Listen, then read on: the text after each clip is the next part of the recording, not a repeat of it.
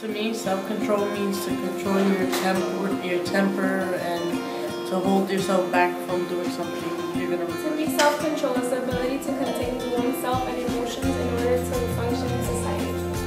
To me, self-control is to if you're mad, not to punch somebody in the face. Control means controlling yourself. Self-control means when you pretty much control what you do and you don't pass your limits and stuff and you stick to what you say. It's not physically hurting somebody and not mentally hurting somebody, just keeping your hands. Easy ways to gain self-control is to take a deep breath and think about your actions before doing so. Hey, watch where you're going. Next time, get off your phone. Next time you pay attention. To me, self-control is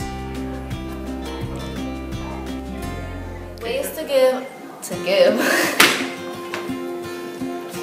Self-control is to think before you speak.